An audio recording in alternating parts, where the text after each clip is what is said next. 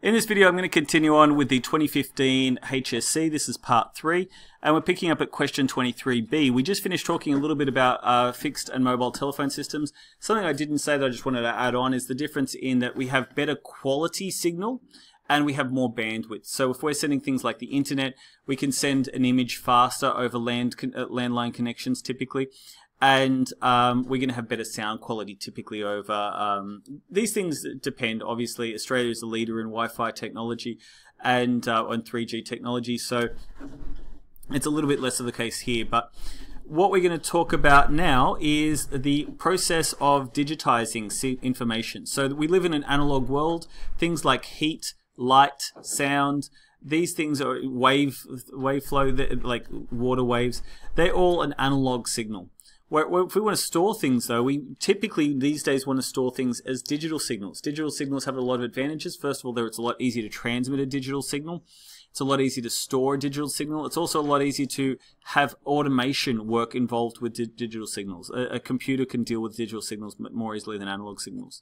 So what are we going to do? Well, we're going to sample the signal at a regular time interval, and then we're going to quantize the signal by assigning a set value.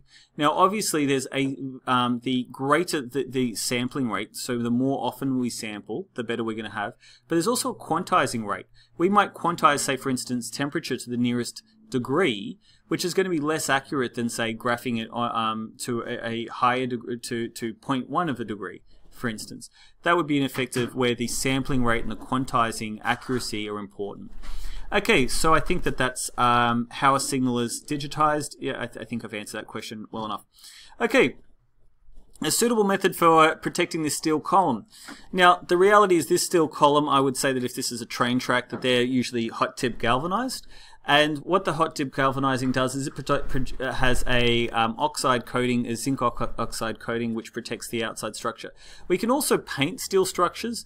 The painting is less good because if we get a scratch in the painting, we're going to have crevice corrosion.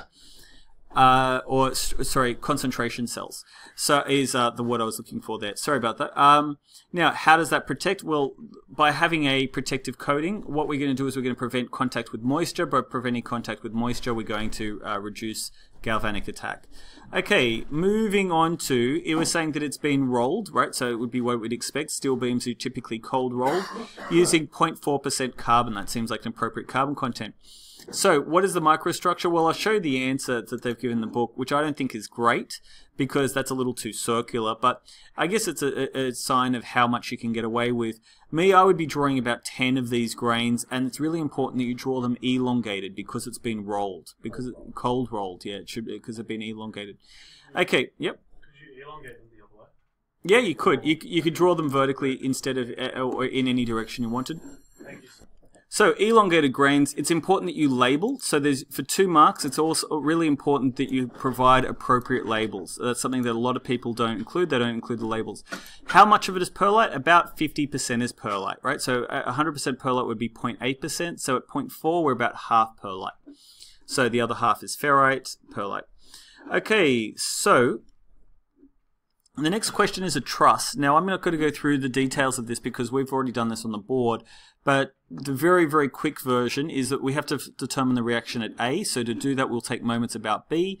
We only have 3 forces. We have the 1200 newtons times 1.5 plus, because they're going clockwise, plus 750 times 4.5 minus 1.5 times reaction A. We plug that into the calculator and we'll get A. To find B, what we'll do is we'll say, which is the next question, to find B, it says we'll do that by finding the sum of the horizontal and vertical forces. Once we've found reaction B horizontal, we can then combine those together using Pythagoras' theorem. And then once we have that value, we can then find the angle using the arctan or the inverse tan function to find the angle. Okay, to find the member at AC, what I would suggest you want to do is you want to cut through the section from BC to AF. That's how we find AC. And when we do that, we're going to cut and expose 3 members. So we don't worry about CF, FD because they're internal members. We're only concerned with cut members, BC, AC, and AF. Now, we're finding AC, so it means we have to eliminate BC and eliminate AF. To do that, we need to find where these lines meet. Do they meet? Well, they're not parallel, so it means that they meet somewhere. Where do they meet? Well, they both meet at point E. So if we take moments about point E, we'll have, we can eliminate this force, the 750, because its perpendicular distance to E will be 0. So we'll only have two forces that are not perpendicular distance to 0, and that's going to be AC and the 1200. So we're going to have 1200 times 3, and then we're going to have AC times its perpendicular distance. Now, its perpendicular distance is a bit funny. Its perpendicular distance is going to be, this distance here is 3 meters. So its perpendicular distance is sort of this line here. That's its perpendicular distance. That's where, if we extended this line out, that's where its perpendicular distance would be. So we're going to take 3 sine 45, which gives us 2.12 meters or something like that. That's one way of doing it. I've also gone through a second method, which is what we can do is we can split AC into a horizontal and vertical component, and the horizontal component will be 0. We multiply by 0 because the horizontal component, its perpendicular distance to E, will be 0, so we just ignore that. Once we have AC in the vertical component of AC, we can then just multiply it by we can just find the angle using trigonometry. So we divide by sine 45, and that will give us our value. Okay, I've gone through that on the board already. Maybe one day I might slice that into a video, but probably not. Okay, the two images show light aircraft powered by different propulsion systems. Identify a suitable one. Okay, well, this is a business aircraft, is typically jet aircraft. We're going to go with a turboprop, or because turbofans are typically only in very large commercial aircraft, and recreational aircraft is usually piston powered. Why would we use both? Well, we would use identify suitable and justify. So we'd say business aircraft typically use turboprops because they're more efficient, while recreational aircraft use piston engines because they're easier to maintain. That would be a sufficient answer. Okay. Outline 2 control adjustments that can be made to vary lift while during a flight. Okay, so we discussed this in class, but the main thing we do to affect lift is by adjusting the elevators, which help us to adjust pitch. Something else that allows us to increase our lift is by increasing thrust. The more thrust we have, the more lift we get. There are other things that we can also change the wing dimensions through things like slats and flaps, and they will both allow us to increase our angle of attack without having without causing wing stalling. Okay, so there's an aerofoil. So we're going to do a lift, drag, thrust question.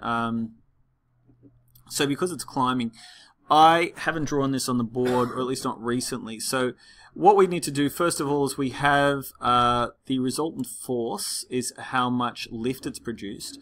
So we're going to produce a triangle, and the triangle is always going to have the weight as vertical, because that's the definition of vertical, is the way that things fall when you drop them.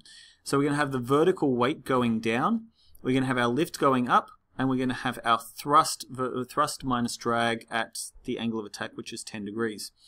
So, or 10 degrees for this angle. So if we know that we're getting 350 on our, let's call it our adjacent angle, and we want to find our drag, the lift to drag ratio, yeah, look, I'm going to have to go through this question in more detail with a marker. It's too hard for me to do the calculations without going through it. Okay, ultrasonic testing. What's its advantage in using electrical aircraft? Well, it's non-destructive.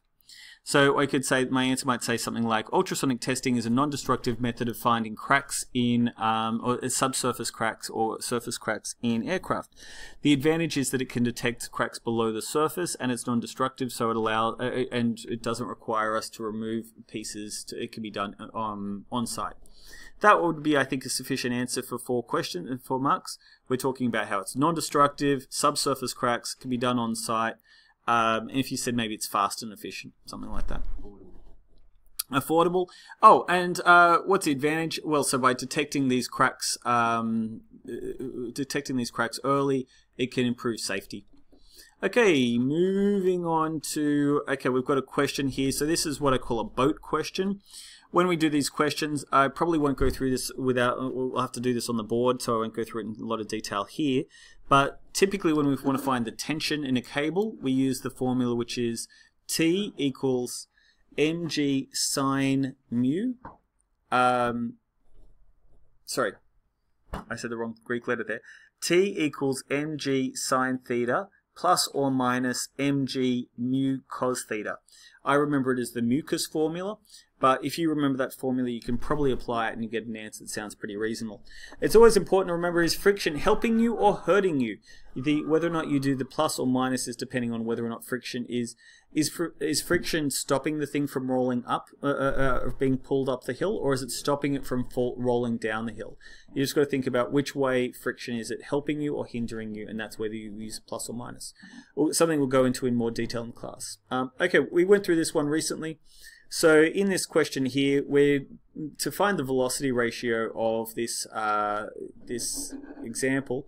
We have two different we've given a diameter and a radius. So I don't care if you use the radius or the diameter. The answers in the from the HSC use the radius, which makes a lot of sense because they're talking about moments, and the moment arm is perpendicular distance. That's fine. In which case, this will be 910 times point. They used meters. Right, so for consistency, doesn't matter if you use meters or millimeters. For the sake of argument, we'll use millimeters. So it'll be 910 times 50 divided by 350 gives us F. Pretty easy for, oh wait, and then we have to apply it's 85% efficient, which means that we want the force, so 85% efficiency. If it's only 85% efficiency, that means we need to put more effort into it. So that means we divide by 0.85, not multiply by 0.85. We want a bigger number, not a smaller number, because it's inefficient. Okay. Moving on, this is a good question. Okay, what are the significance of these points? So, Y is the elastic limit or the proportional limit. In this case, it's the same thing. People can, I have once talked about the very minor difference between elastic limit and proportional limit. Effectively, we can consider them the same. This is the upper yield point, the lower yield point. Typically, we often say that the elastic limit, we will use the yield point because it's a lot easier to measure. If it doesn't have a definite yield point, it's called progressive, and we worry about using proof stress. So we'd use the sorry, that's a percentage extension, that's 1%. We'd use 0.2%. So like that line there. Anyway, this is Y is the UTS, the upper tensile strength. Sorry, I apologize. UTS is the ultimate tensile strength. Now, that's not all that useful. We're far more interested in the yield, the lower yield strength, or the elastic limits, far more useful for us than the ultimate tensile strength. But important to know, nevertheless, Z is the breaking point. Anything past here we consider to be necking.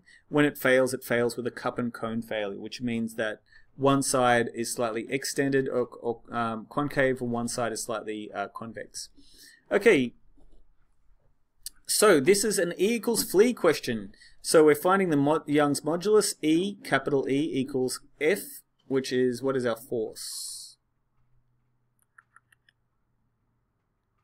Using the data from the stress strain graph. Okay, so for a stress strain graph, so we're going to use our force is going to be, what's that, 19? So 18.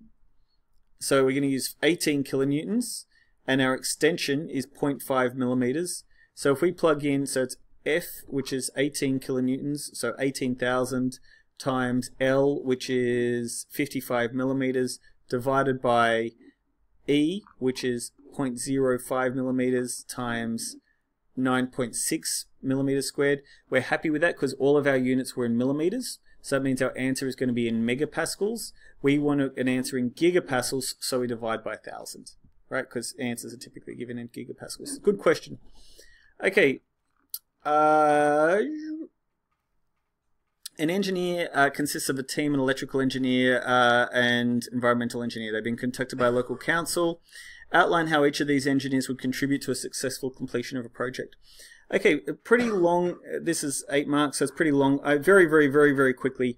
So the civil engineer will coordinate things like the geotechnical properties of the ground. They'll understand the materials of the concrete and steel that they use. The electrical engineer will understand things like the power supply. What's it for? pedestrian bridge. Okay, so electrical engineer will probably organize things like how we're going to interact with the power on the road, and how to do that safely. The environmental engineer will ensure that we do this safely without negatively impacting on other